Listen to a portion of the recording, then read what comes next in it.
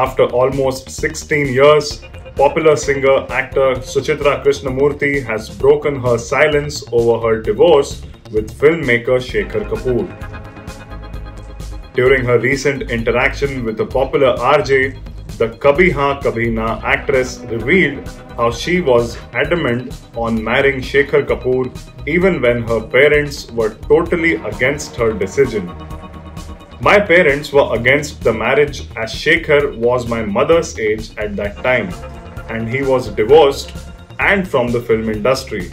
My mother sat at my feet and begged me to not go forward with this marriage. She added, I feel that my marriage to Shekhar was karma that I had to fulfill because when I met him, I got obsessed. When I was a 10-12-year-old kid, I used to think that I would either marry ex-Pakistan cricketer and PM Imran Khan or Shekhar Kapur. I went to meet him when he was casting for a film called Champion. However, the film didn't see the light of the day. Then I kept meeting him and one thing led to another. Suchitra says Shekhar never wanted her to act in movies and that she started thinking about divorce during the first year of her marriage, but stayed because she had become pregnant by then.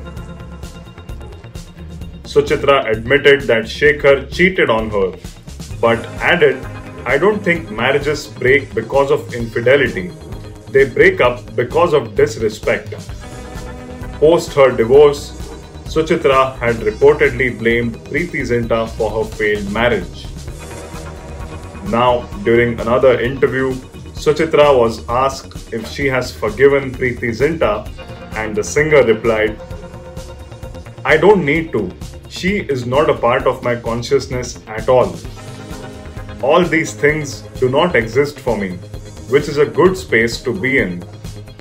Suchitra Krishnamoorthi and filmmaker Shekhar Kapur co-parent their daughter Kaveri Kapur. For more news and updates, stay tuned to ETimes.